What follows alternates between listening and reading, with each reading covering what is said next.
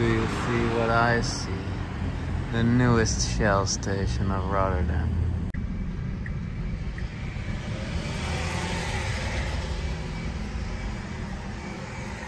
Yeah. Now look at this. Look at this. A lot of chargers to choose from. No.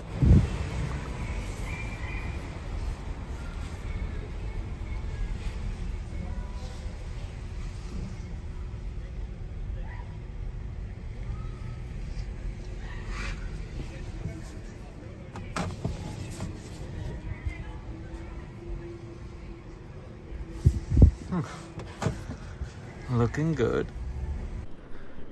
This is downtown Rotterdam, one of the craziest roundabouts in the city. The central station is right behind there. But what do we have here at Hofplein?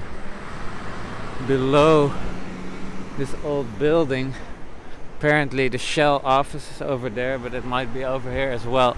I'm not even sure, but anyway, Shell built its second or maybe first European EU charging hub here, because of course they already had one in Fulham, London, but yeah, London is now Brexit, so no EU anymore.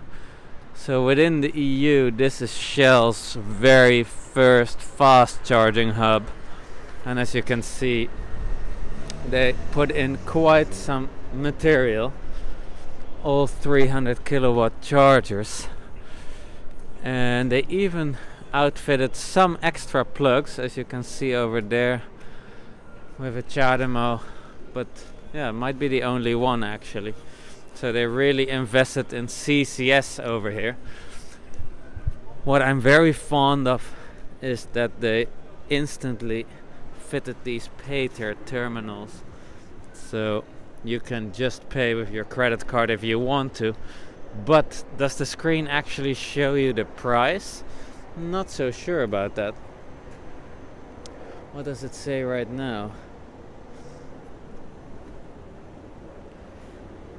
No, so that's interesting. I'll scan this one to see what happens then. But yeah, a price would be nice before showing your card. So I don't know why they chose to not be clear about the price. Hopefully that will come. One important thing to know about this place is that right now it is under capacity. So 300 kilowatts, that's only what it looks like on paper, but it's actually not true. So no 300 kilowatts until they get a big net upgrade, hopefully in the beginning of next year. Let's see. So even at 99%, the Tesla is still pulling 18 kilowatts. Time to stop this madness. I need to go.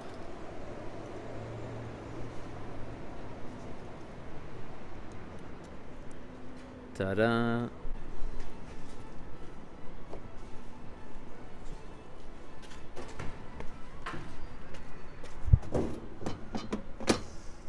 Let's check the specs on this charger. You can see how long they've had it in the magazine.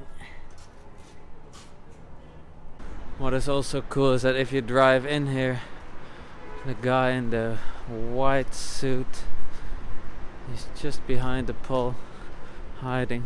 Yes, he will plug you in when you arrive here. So there's actual service at the service station. And then you can choose between Starbucks or the shop. I wonder what people will choose. There's one thing about this hub though, these poles are very thick, so you have to be a bit careful when moving around. I hope that there will be some, I don't know, some rubber in the future, because this might get people into trouble. and I think there are already regular clients coming in. What is also funny is the guy in white is also helping people explain that it's not a gas station anymore, because it used to be, and it was closed for 6 weeks.